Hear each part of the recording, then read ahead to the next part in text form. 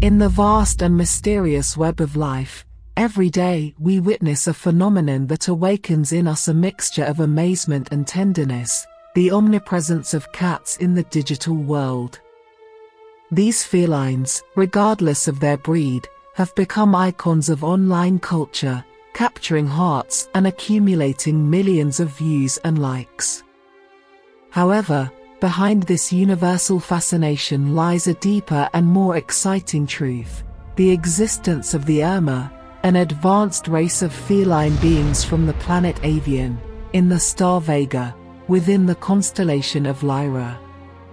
This spiritual and cosmic connection with cats transcends our understanding. The Urmah, beings of superior physical evolution and spirituality, have chosen the feline form, maintaining a structure similar to that of terrestrial felines, but with evolved hands, a reflection of their superior intelligence. For millennia, humanity has sensed their presence, often humanizing them in our legends and myths. However, recent revelations provided by the Tajitian team have shed light on their true nature: physical, tangible beings, and not just ethereal energies from another dimension. These cosmic guardians are not far from us. In fact, they are here, orbiting Earth in their Avyon 1 spacecraft, interacting with us not only through cats, but also experiencing human life in human bodies. This deep bond with the Urmah reveals a deeper dimension to our relationship with cats, who not only provide us with companionship and comfort, but are also ambassadors for an advanced stellar civilization. With deep gratitude, we present an extraordinary second interview conducted by Mariswaruu, our celestial ambassador of Swaroonian origin. Endowed with a wisdom that far exceeds the confines of our earthly understanding, Mariswaruu offers us a unique perspective that brings us closer to the vast and mysterious universe that surrounds us. We now have a window into the mind of a feline Urmah, offering us a unique perspective and enriching of these enigmatic beings. Their presence among us is a constant reminder of the vastness of the universe and the possibility of connections that go beyond what we can see and touch, an invitation to look at the world and our feline companions with new eyes, full of wonder and meaning. Wonderfully renovated. It is important to note, as revealed in recent videos by Mariswaruu, that the Urmah prefer not to be represented with human bodies. Their true essence is deeply feline, with bodies adapted to both move upright and run in the style of terrestrial felines. Urmahs are basically big cats, as seen on Earth. A cat head with a cat body, as you would expect, and not as often depicted elsewhere, as a human body with a cat head. They are anatomically very similar to lions, tigers, leopards, etc., as seen on Earth, but with some important differences, such as more complex hands with an opposable thumb, some anatomical differences in the shoulders that give them better movement of the arm, and changes in the anatomy of their legs and hips that allow them to stand up and walk comfortably on two legs.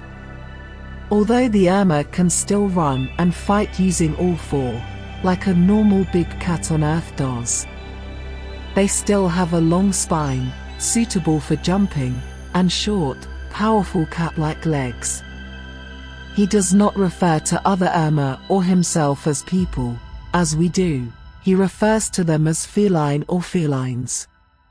His voice is deep as thunder, ending with reverberating purrs or growls, and his speech is slow and controlled. Murray refers to Arishah and in this interview focuses on Urmah ethics, concepts, and way of life, so that they can be better understood by the human population.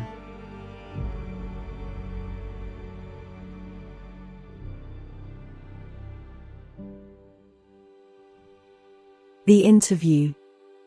Hello Ari, how are you? Thank you for allowing me to interview you once more. As the first question, could you please tell our audience how you look and how big you are? Hello Maury, you are quite welcome. I am Arishah of Avyon, Vega. I am one of the felines who work in my kingship's communication center. My race is Urmah orange tiger, in your language, and I'm 10 feet 6 inches tall when on my bare feet, and to the tip of my ears, and I weigh 698 pounds. That is 3 meters 23 centimeters tall, and I weigh 317 kilograms. I want to center this interview on your Urmah ethics, concepts, and way of life, so they can be better understood by the human population. Many people on Earth think that the Urmah people worship a deity called the cosmic cat as their religion. What are your thoughts and perspectives about that? Please.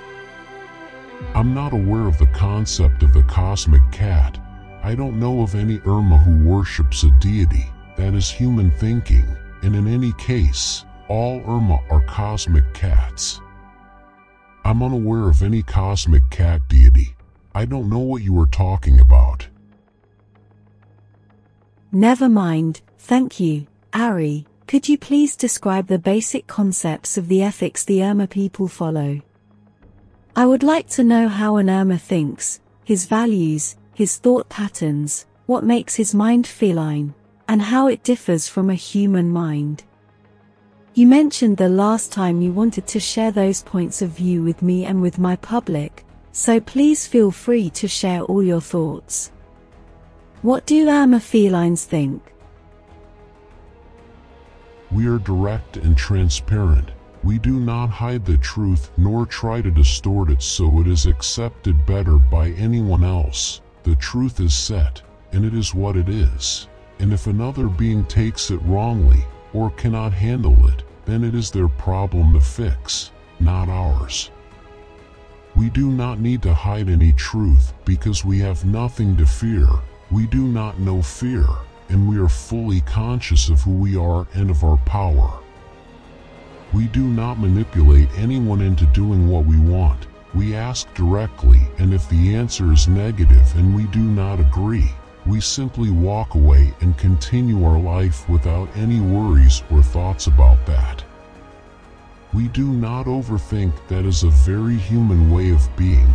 Humans tend to overanalyze everything, making speculations and acting according to their conclusions, which are mostly wrong, and they act that way mostly out of fear, and always expecting the worst case scenario as they try to prepare for it, as a survival mechanism.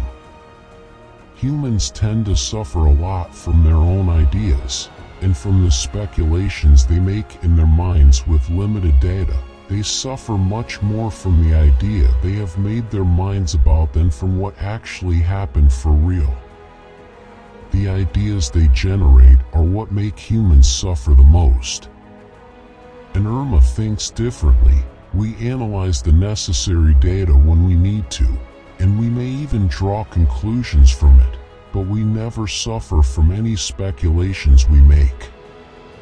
Humans catastrophize in their minds. They make up complex stories to explain what they do not understand, and what they see as a threat to them. They feel vulnerable and they suffer much from it. An Urmah does not fear any hypothetical future, as we know that we can face and solve anything life and existence can throw at us. We live in the now, and we enjoy our well-being as it is now, with full confidence that we are untouchable, so we see no point in worrying about empty speculations, stories, or negative outcomes and predictions, as we face life fearlessly and with feline confidence. Our fearless way of life and philosophy is at the core of every Urmah. As we do not fear anything, we do not manifest any of those fears, and this only makes us stronger and allows us to thrive as individuals and as a species. This fearless philosophy has earned us the status of apex predators and dominant species in this galaxy alone. We love our swords and our weapons, advanced or old, not because we love violence, but because it gives us strength and confidence to face any challenge that we may face. We first solve our personal needs and problems before those of others, and in such a way it could be even seen as a narcissistic way from the human point of view and perspective. We seek our comfort and our interests first. But this is because we know that the only way we can truly help others is when we are in a position of strength, when we have and live with stability in our lives. We can only help others when we have clarity of thought and mind. It is no use to try to help others when our minds are cluttered and unfocused, as that breeds misjudgment and bad decisions. We love ourselves first. As Urmah individuals and as a race, we are proud people, never wishing to be anyone other than who we are. We see our culture and the other Urmah as extensions of ourselves, so what we do to help others is what we want for us as individuals. When a whole culture sees and acts this way, and adds to our fearlessness and our clarity of thought and ideas, such culture will thrive like no other. It is our mentality to follow who we are, to follow our internal feline guidance. Therefore, we can never follow the rules and the interests of others, or only if it is in our best interest. As we see all the other felines as extensions of ourselves, we too see other races and people we love as more of ourselves as well. What we love we make ours, and we protect it as part of ourselves, not caring if they are feline as well or not. We are extremely loyal people, and our honor as felines is above all. Our word is who we are, and we respect it as we respect ourselves. You must first learn to respect yourself before expecting to be respected by others. You must learn to understand your thoughts and values, ethics and ideas, as to be able to stay truthful to them above anything else. Seek your comfort and your well-being first, and from that point of stability help all others whom you feel the need to, but never to your detriment. Never help if helping hurts you. Follow this rule even when you must make difficult decisions that may end up contradicting what I just said. You must develop your set of values on your own with clarity of mind. Never copy that of others, and stay true to yourself with the utmost truth and integrity. Make others you love your priority, and from there grow as a unity. The Urmah felines see obstacles and hardship as opportunities for growth, to overcome, and to grow.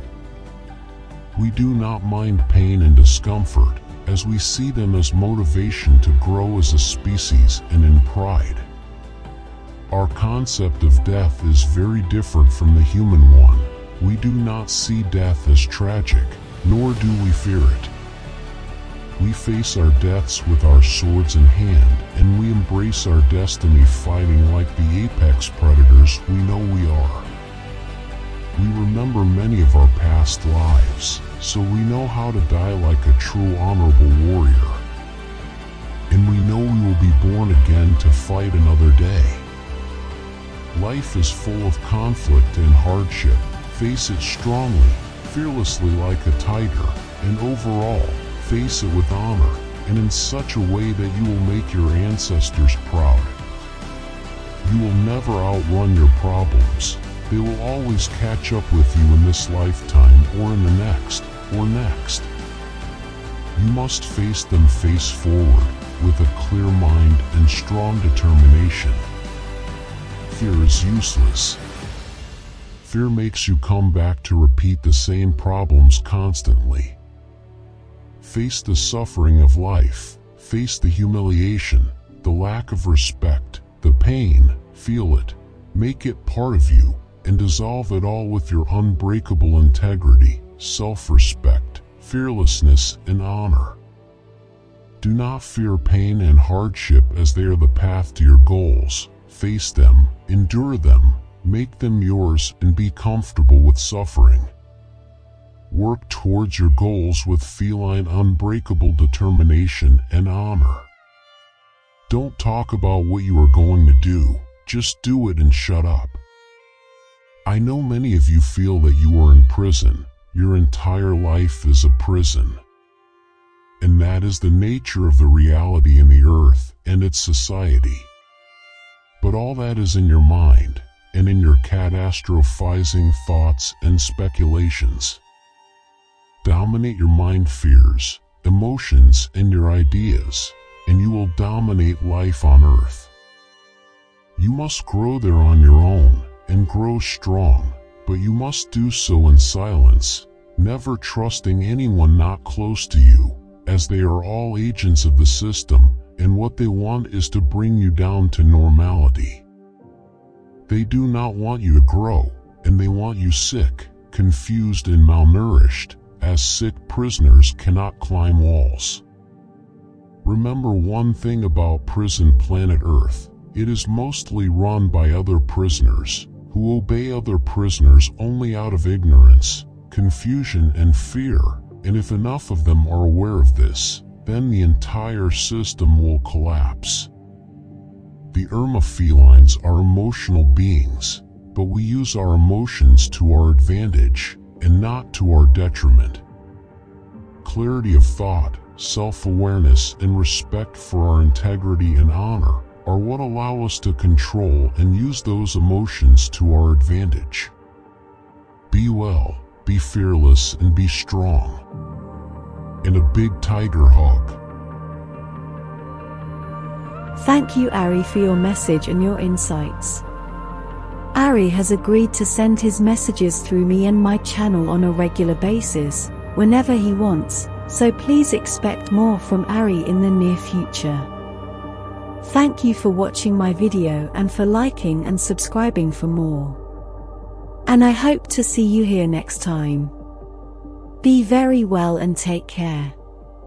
With much love. Your friend, Mariswaruu.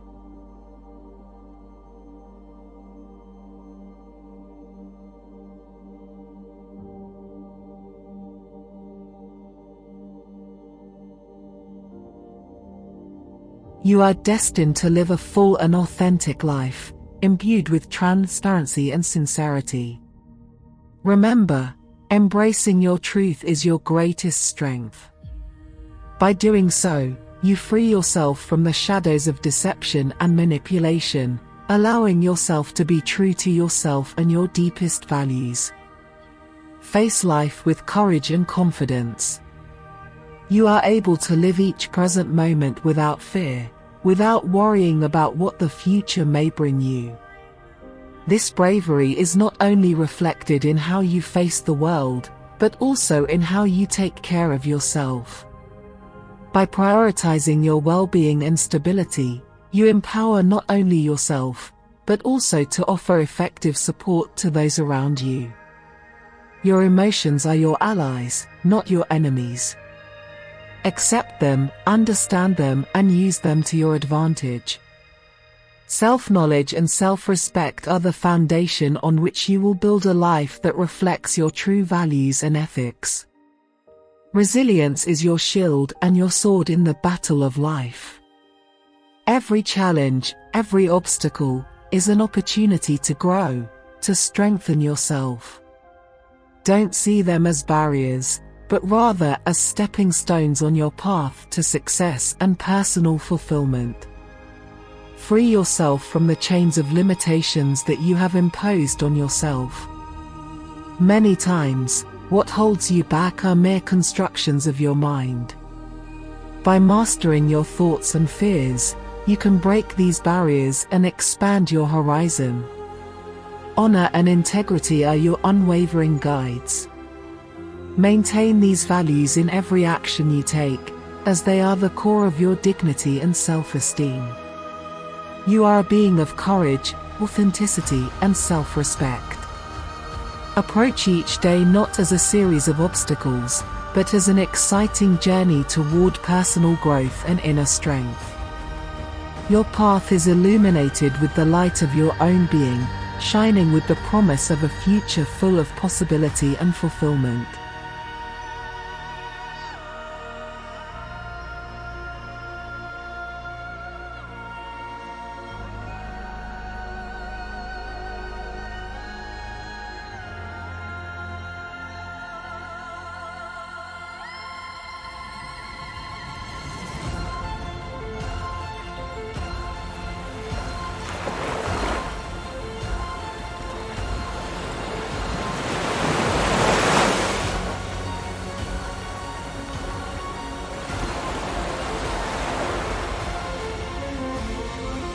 Thank you for watching the video and exploring together a small sample of the fascinating tapestry of life in the universe.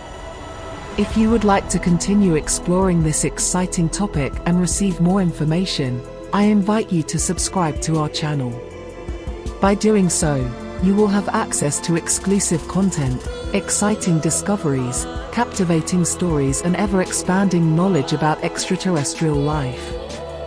In addition, we want to excite you with the recommendation of the main channels that are our source of inspiration to bring you information about these fascinating extraterrestrial beings. We encourage you to explore the official channels of Swaruu Official, Arishah, Cosmic Agency, and Despejando Enigmas. These channels offer you valuable perspectives and a wide range of information about extraterrestrial life. Immerse yourself in their contents and let yourself be carried away by the amazement of discovering more about the universe that surrounds us. Join us in this exciting learning journey. Let's continue to explore together the limits of our knowledge and embrace the diversity and wonders that await us beyond the stars. Don't miss our next adventure. Subscribe now to join this amazing community of universe explorers. See you next time.